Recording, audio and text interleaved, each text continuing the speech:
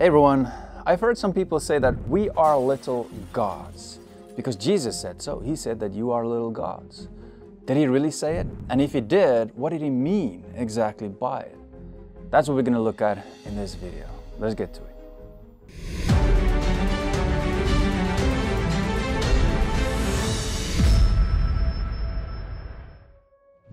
All right, now are we little gods?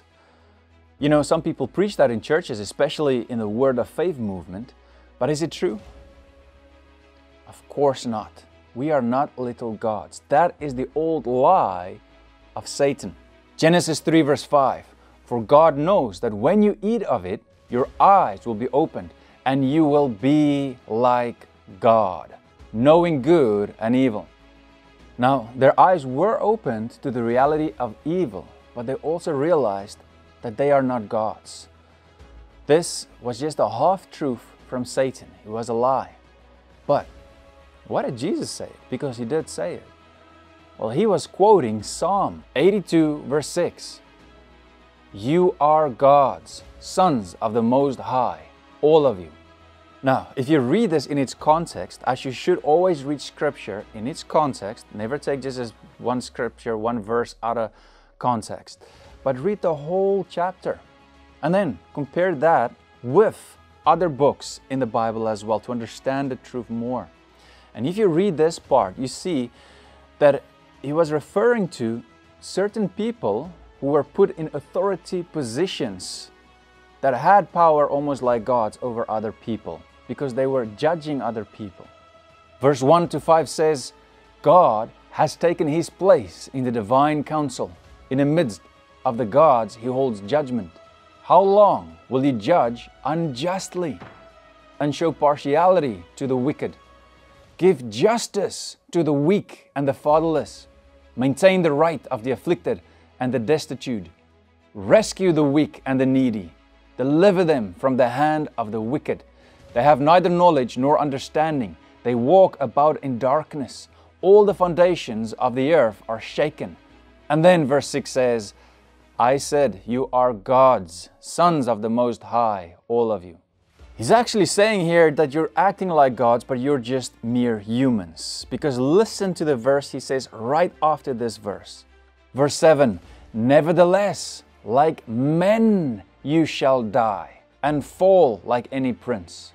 You know, there are some people in this world that have too much power. Even back in the day, there were some men, kings, that thought too much about themselves as if they were like gods. And they were kind of like gods with having authority to decide if they could kill someone or not. That's how much power they had. And this psalm was written against the misuse of power. It was written for the weak. Remember, verse 2 to 5 says, how long will you judge unjustly and show partiality to the wicked? Give justice to the weak and the fatherless. Maintain the right of the afflicted and the destitute.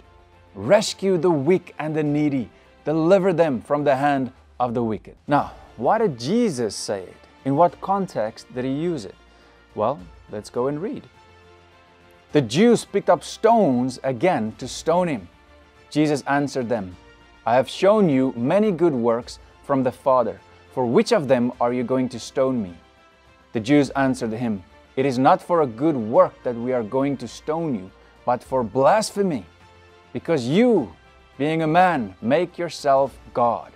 Jesus answered them, is it not written in your law, I said you are gods? If he called them gods to whom the word of God came, and scripture cannot be broken, do you say of him whom the Father consecrated and sent into the world, you are blaspheming, because I said I am the Son of God. Do you get it? Jesus said that he is the Son of God, and then they wanted to stone him for it. They wanted to kill him. But then he reminded them of their own scriptures, referring to men of authority positions as gods. So how can they want to stone him now for saying that he is the Son of God, which God the Father has sent? Verse 35, if he called men gods to whom the word of God came and scripture cannot be broken, do you say of him whom the Father consecrated and sent into the world, you are blaspheming, because I said I am the Son of God. So he's basically just proving to them that they have no right to stone him. If you think that you are a little God, then let me ask you this. Can you create an animal out of nothing? Can you breathe without oxygen and move outside of Earth among the stars?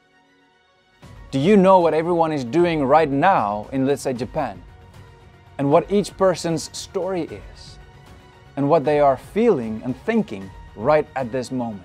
Do you even care? No, you are not God. Be careful of worshiping yourself. Self-worship. Starting to love yourself more and more and more. Starting to idolize yourself. Thinking even that you are a little God. Because that will happen to a lot of people. It's happening right now. It's happening more and more the closer we get to the end times. 2 Timothy 3 verse 1. But understand this, that in the last days there will come times of difficulty.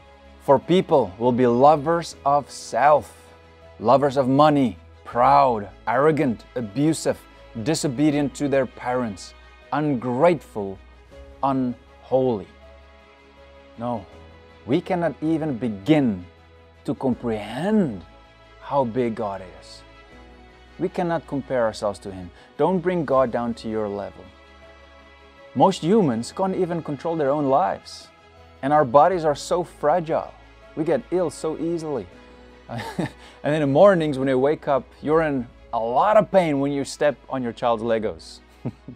Psalm 8 verse 4 to 6 says, "What is man that you are mindful of him, and the Son of Man that you care for him?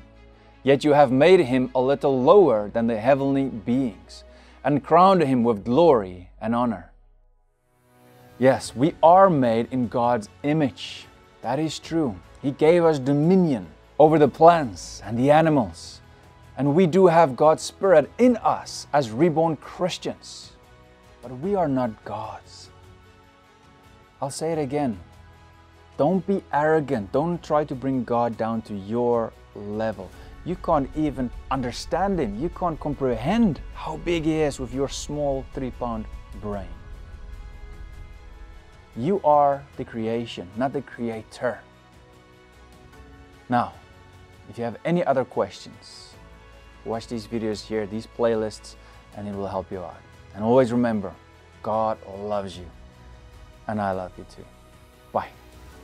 Take my life and let it be consecrated, Lord, to Thee.